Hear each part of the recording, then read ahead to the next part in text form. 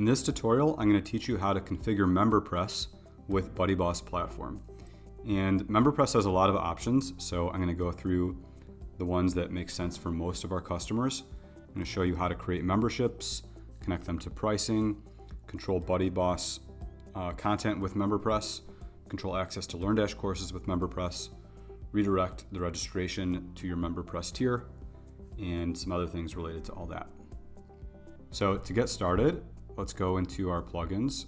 MemberPress is a paid product, so you'll have to have purchased MemberPress and added it. And you might also want to add MemberPress plus BuddyPress integration. It's an add-on for MemberPress that adds some extra options for BuddyPress.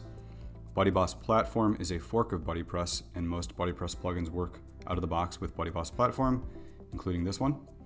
So I'm going to go ahead and activate that. You can only get this plugin if you're a paid customer of MemberPress.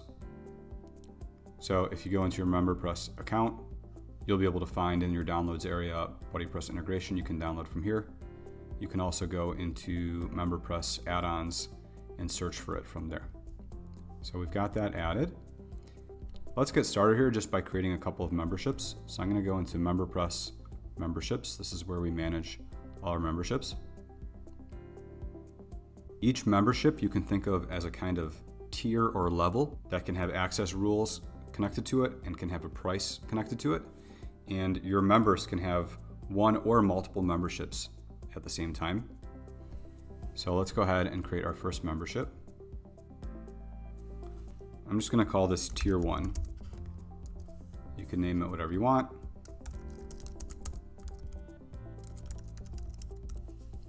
And we're going to publish it. And let's click View Membership just to see where we're at. So we can see it's got a title and a description, and by default it's free. Because I'm logged in already, it's pre-filling my first and last name to sign up. Let's give it a price. So I can say it's $100, and the billing I'm going to say is recurring. Let's say a monthly. And we can give it a trial period of 10 days. All right. You can set that up however you want. We'll refresh. 10 days for free, then $100 a month. Okay. And if I view this incognito, this is how a logged out user will experience it.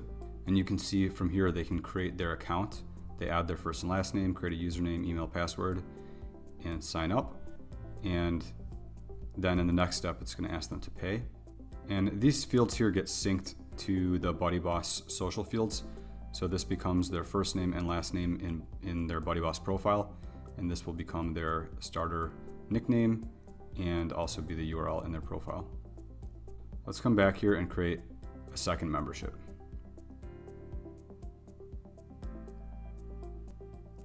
So I'll call this one tier 2.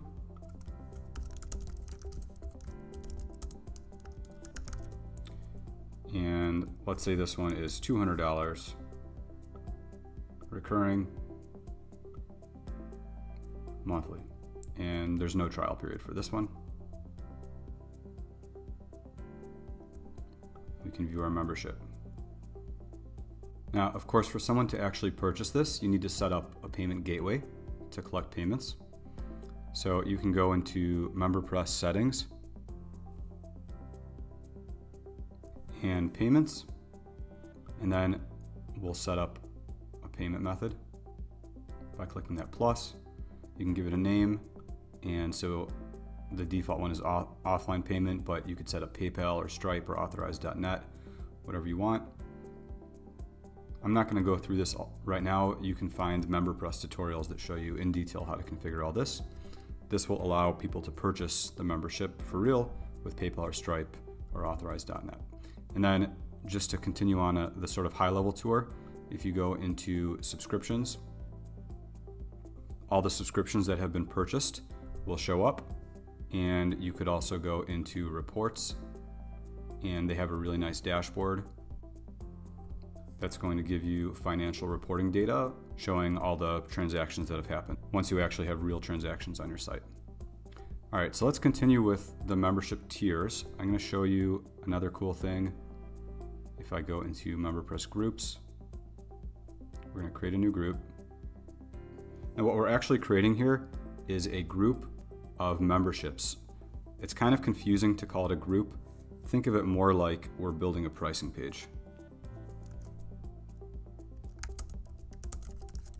Just call this whatever you want.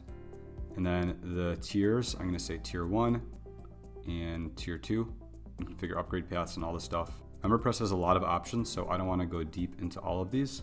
You can read their tutorials. I just want to give you kind of a high level of how to configure things. And we'll go deeper into the things that are specific to BuddyBoss and LearnDash in a moment. So now we can view this page. And these are our 2 pricing tiers. I'm going to turn off comments. I don't think that looks very good. And refresh. So these are our 2 pricing tiers. And so we've created a kind of pricing page. So then if we go back to our memberships, let's edit tier 1. And from here we can go into price box. And this is going to control the things that show up in this page.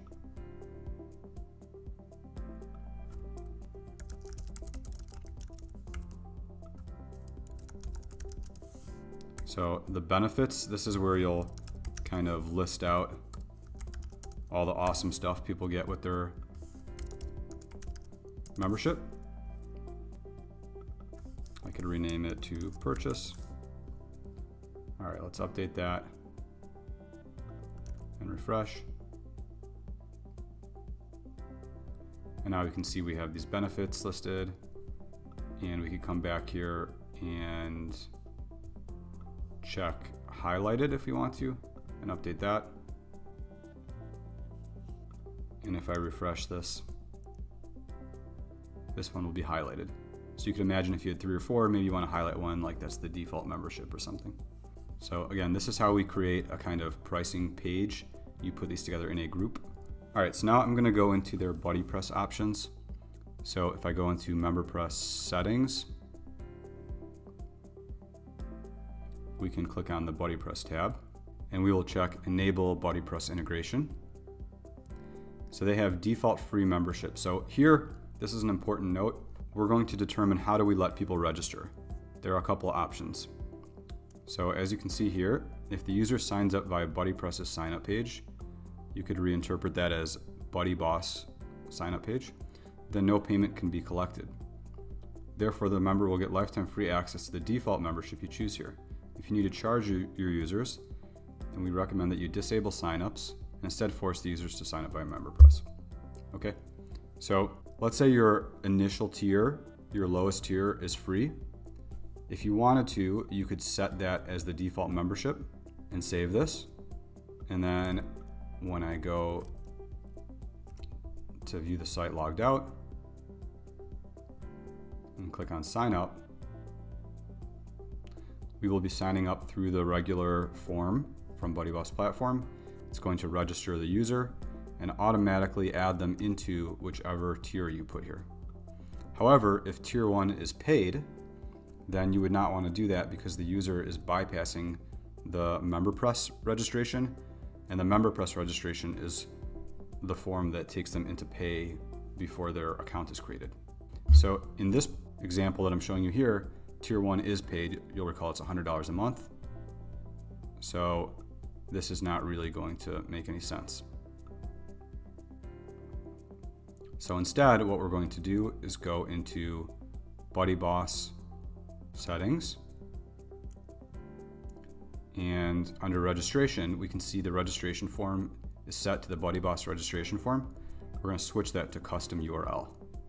And then we could put this button if we want it. We could put any URL we want. I'm going to use this one, our pricing page. And I'm going to put that in there and save. And now, when I come logged out to view the site, if I click sign up or register, any of those links, it's going to direct us to the pricing page. And then the user would click here and they create their account. Now, one question that comes up sometimes, people ask us, how do I add the BuddyBoss profile fields to this registration form? Unfortunately, the BuddyPress integration for MemberPress doesn't have that option. So at least at this time, they're not offering that. So the user is going to sign up using this. And if you've configured a payment integration, they're going to pay and their account is created. First name, last name, and username are synced again to the BuddyBoss profile fields. After they create their account, they could go back to their profile and edit the fields. So you'll notice that this pricing page just looks okay. We actually have some layout options to make this look nicer. So I'm going to go edit this page, the group. And from here, you'll see that currently it's set to minimal gray horizontal. MemberPress comes with some different options. So the two that I think look best are clean or custom. Let me just go to clean for a second. And we'll view that. That's the clean style. And then we also have custom. And this one we've styled specially to really match the BuddyBoss theme. So let's refresh that. In my opinion, this looks the best in terms of matching our theme style. Okay, so that's how that works. And then let's just go back into MemberPress settings, BuddyPress, just to check out what else they have there. If I come back, you'll see they have one other option, which is a default group for all members. And from here, you can check any specific BuddyBoss social groups that you want all the new members to be automatically enrolled into. They decided to add this as a feature in their integration. It's there, you can use it if you want. All right, so now we have users registering either through the BuddyBoss registration form or being directed to pay through a MemberPress tier and then paying for subscription to get access to a membership level. So the next question might be, what do we actually do with that membership level? How do we control access? So for that, we go into MemberPress Rules. And from here, we can create a new rule. And you can think of each rule as a kind of access control tied to a membership. So we can give a name that's descriptive. So all content, let's say, that's fine. So the all content rule, for this one, we're going to say that all content is protected. Okay, and you can see what that means. Selects the content of your site that will be protected by the rule. If a piece of content is selected by this rule, it will be protected from non-logged in visitors and from logged in users who don't meet the conditions you specify. All right. And then we can say grant access if user matches any of the conditions. I'll say membership is whatever, tier 1. And we could add an exclusion if we want. So what this is going to say is that all content on the site is blocked for logged out users, and nobody can get access to all content on the site unless they have tier 1 membership. Even someone with tier 2 doesn't have access to all content on the site because we blocked it to tier 1. Now, if you want to grant access to also tier 2, we could do that, and now you have to have tier 1 or tier 2.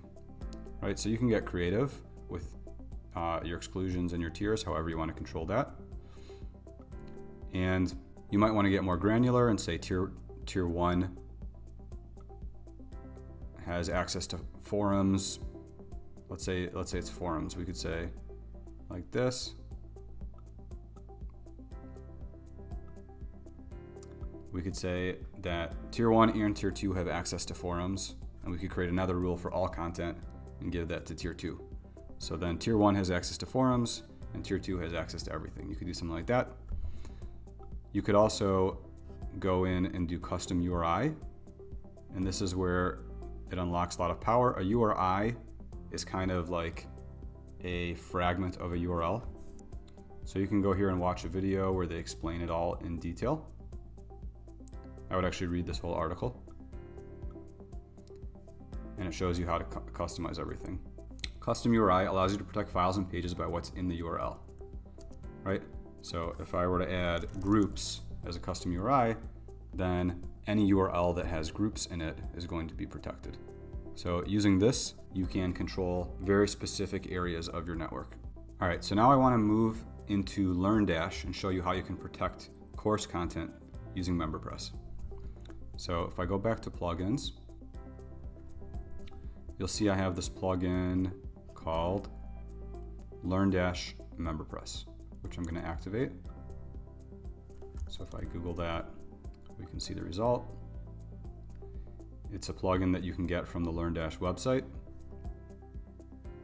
In your WordPress admin area, navigate to LearnDash LMS add-ons, locate this plugin, and download it.